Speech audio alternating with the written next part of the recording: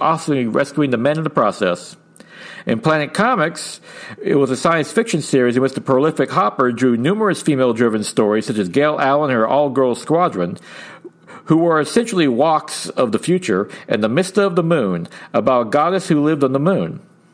The star women cartoonist of Fiction House, though, was Lily Renee, who from 1943 to 1948 drew for the company from Tessie Taxi, The Lost World, Senorita Rio, and The Werewolf Hunters. The Lost World was another science fiction series in Planet Comics, taking place in a post-apocalyptic lowlands of New York City as Hunt Bowman and his companion Lisa lead a group of survivors against the Nazi-like Voltomen, green-skinned conquerors. Senator Rio, featured in Fight Comics, was a Brazilian nightclub entertainer who fought evil in her spare time. It wasn't just female artists who filled the ranks of Fiction House's staff, though, but writers as well. From the 1940, when Ruth Roche was only 20 years old, she went by the name Rod Roche until 1961. She would be Fiction House's first major female writer, along with being an editor. However, by the end of World War II, with many men returning to their jobs, the women would be forced out, and by 1952, Brenda Starr would be the only strip starring and drawn by a woman. Claire S. Moe drew children's adventure strips in Centaur's Funny Pages, The Circus and Sue, Circus Days, and Little Mary of the Circus in 1938. Also in 1938, Corinne Boyd Dillon produced the strip Jigger, and Gene Hotchkiss drew Donnie Stewart, both for the Globe Circus, the Comics Riot. In 1946 to 1947, the team of Isabel Manning Houston and Olive Bailey adapted the radio program Land of the Lost, no relation to the 1970s TV series by the same name, into a comic book form, chronicling the adventures of Isabel and Billy, two children in an undersea fantasy kingdom, facing off against the villains of Spondo, the leader of the notorious Devilfish and Ura Slug. Throughout the 1940s, V. Quinn Pearson illustrated a series of strips for Catholic comic books such as Heroes All and Treasure Chest. Distributed to parochial schools and churches, it featured stories of saints and other role models for Catholic children. Hilda Terry was born Teresa Hilda Philman on June 15, 1914 in Newburyport, Massachusetts. As a child, Hilda admired sports cartoons, particularly the work of Wilfred Mullen. She went to New York to pursue her career while working as a waitress, but reconsidered a career path when she submitted a sports cartoon and a funny cartoon in a newspaper contest, with the funny one winning. Hilda would attend the Art Students League, where one of her teachers, Gregory D'Arloso, would become her future husband, whom she married in 1938. Hilda soon signed the King's Feature Syndicate, where she drew It's a Girl's Life, which was later featured in Tina in 1941, a teen strip, but many missed its debut, as it fell on the fateful day of December 7th, 1941. Nevertheless, the teen strip would move forward, continuing to 1964. After 10 years of success, her husband, Gregory D'Alessio, proposed membership to the National Cartoonist Society in 1951, but was denied. The NCS was still an all-male organization despite decades of successful women cartoonists. Reportedly, Terry was denied because if a woman was allowed at the meetings, then the men wouldn't be allowed to curse. They don't know any of the women I know. However, numerous members of the NCS objected, such as Milton Knief of Terry the Pirates and Al Cap of Lil Abner, and as a result, a new vote was held where Hilda Terry was finally accepted in the National Cartoonist Society. As soon as she was a member, she put forth the names of Gladys Parker and other female cartoonists for membership, thus fully breaking the gender barrier of the National Cartoon Society. After the demise of her strip, Terry would go on to pioneer in another field, computer animation, when she animated caricatures of Major League Baseball stars for sports stadium scoreboards across the country. Terry, who originally wanted to be a sports cartoonist before Tina, had finally achieved her goal. In 1979, she won the Best Animation Cartoonist from the National Cartoon Society and went on to teach art at the New York Art Students League. In 2001, she was elected to the Friends of Lulu Women Cartoonists Hall of Fame. On October 13, 2006, Hilda Terry passed away at the age of 92, leaving behind a legacy of not only as an accomplished cartoonist, but the one who broke the National Cartoonist Society's gender barrier. Marty Lynx did Bobby Sox in 1944 and would join the National Cartoonist Society shortly after Hilda Terry. However, despite even sending the announcement of her birth of her first child to the NCS, all correspondence she received from them was still addressed to Mr. Lynx, showing that old habits died hard. Her children would be an influence for Lynx, though, as she modeled the messy lifestyle of her comic strip heroine, Emmy Lou, after her teenage daughter. Lynx would retire from the strip in 1979 after her children had grown, claiming she no longer had any information on how they think, moving on to do Hallmark cards. She would continue this work until she was 82 when she retired, but still did watercolor paintings until her death on January 6, 2008. Linda Walker did Susie Q. Smith for her husband Jerry, which was syndicated by King Features. It would later be published by Dell as a comic book. Ruth Atkinson was born on June 2, 1918 in Ontario, Canada, before her family moved to the upstate New York. She originally worked for Fiction House and the Iger Studio in the 1940s. Her first confirmed work was on Wing Comics in number 42 on February of 1944. She was later made art director at Marvel under editor-in-chief Stan Lee, who had just returned from serving in World War II.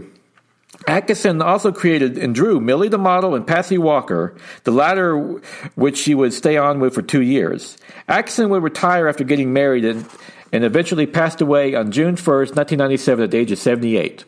Her creation, Patsy Walker, would later become the character Hellcat at Marvel and most recently featured on the Jessica Jones Netflix series. Marvel also printed Taffy, a 2-page advice strip by Phyllis McCall in 1946. Violet Barclay was born on November 5, 1992, in New York City, New York. She attended the School of Industrial Art in high school, which had fellow cartoonist Alan Bellman, and later the School of Visual Arts. She got her first job in comic books when Mike Sadelsky, a fellow industrial art alumni and penciler at Timely, the future Marvel, met her at the Café Rose, where she was working as a waitress for $18 a week. Sadelsky said he could get her a job inking for $35 a week, and she could also freelance for extra money. There was just one problem. Barclay didn't know how to ink.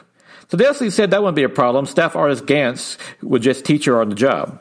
Barclay started out inking funny animal stories like Super Rabbit and Ziggy the Pig and the Silly Seal, along with Nellie the Nurse, though her credits are hard to track down as most were enlisted at the time.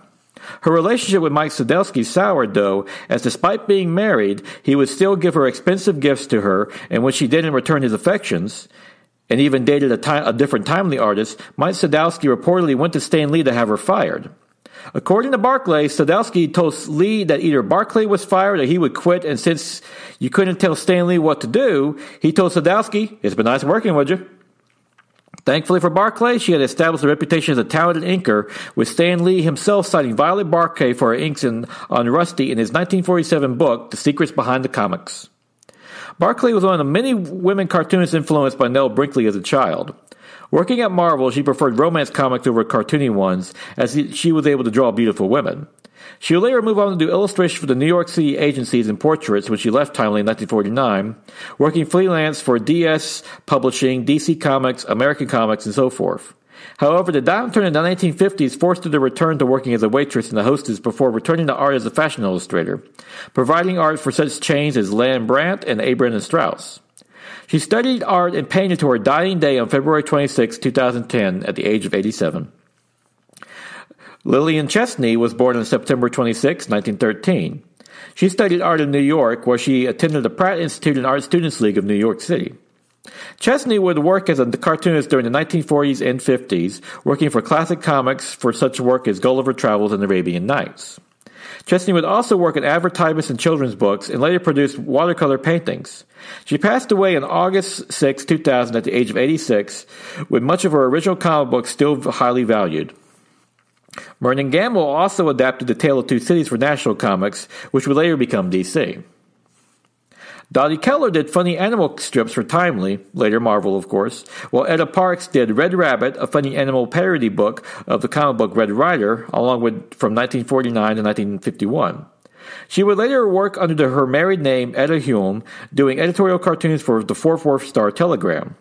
Hume was born on December 22, 1923, graduating from the University of Texas with a fine arts degree, and later working at Walt Disney Animation Studios under the tutelage of Ward Kimball, one of the legendary 9 Old Men animators.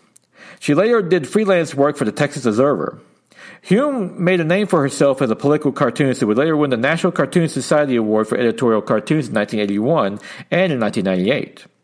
She was later elected the president of the American Association of Editorial Cartoonists, noted for being one of the few successful female editorial cartoonists at the time. when there was only like 5 or 6 in the 1980s. Hume would publish cartoons up until her 2008 before passing away on June 25th of 2014 at the age of 90. Christine Little, under the married name Christine Smith, applied for work at Western Printing and Lithography, which produced comics for both Dell and Whitman. However, being told that the company didn't hire women, she instead did work doing erasures and corrections for 6 weeks before she was finally allowed to draw. At Western, Smith drew novelty pages, comics, and the inside of the comic book covers such as Roy Rogers, Little Lulu, Tarzan, along with the Walt Disney books like Mickey Mouse's Almanac, Silly Symphonies, and The Sleeping Beauty. However, Smith will remain uncredited for most of it outside of I Love Lucy coloring book she did in 1959. And we will once again leave you for there, but return again next week for the third and concluding chapter of this history of American female cartoonist, as we will get to arguably one of the most popular American female cartoonists in history. And now is January 16th, 2020, time for the favorite comic book of the week. Grendel, Devil's Odyssey, number 3 by Matt Wagner, which finds Grendel Prime on search for yet another new planet for humanity to inhabit in the future, this time finding a floating world with a dark secret. Wagner once again crafts another fun and exciting issue, this time with Grendel Prime not only discovering this strange alien world, but also having a flashback that highlights both his commitment to the Empire and his honor streak in general. It's matched perfectly by his great art, which is beautifully detailed alien worlds, also some dynamic action. All in all, plus a really great cliffhanger, this is one of the more fun and entertaining comic books you can get in the stands right now. Plus, I finally got caught up on the Preacher series, which the last season 4, dropped on Hulu. And I have to say, this is a pretty faithful adaptation of the classic comic book by Garth Ennis and the late great Steve Dillon. It has the great, crazy, irreverent humor and over-the-top violence, and some great acting by Dominic Cooper as Jesse Custer / the title character Preacher. Matched perfectly by Ruth Negga as Tulip. Just a lot of fun from beginning to end. If you like the comic book series, you won't be disappointed by this. It is a bit of an acquired taste, just like the comic book. Some depictions of Christianity that some have a problem with. Hey, as a Christian myself, I didn't have much problem with it. Of course, I love the comic book too. So, yeah, definitely check it out. If you have Hulu, it'll be a great binge. It's one of the better comic book adaptations in recent years. All right, with that, that is the second part of our history of female creators in American comic books. Join me again next week for the concluding third part. And until then, go out and enjoy yourself a good comic book.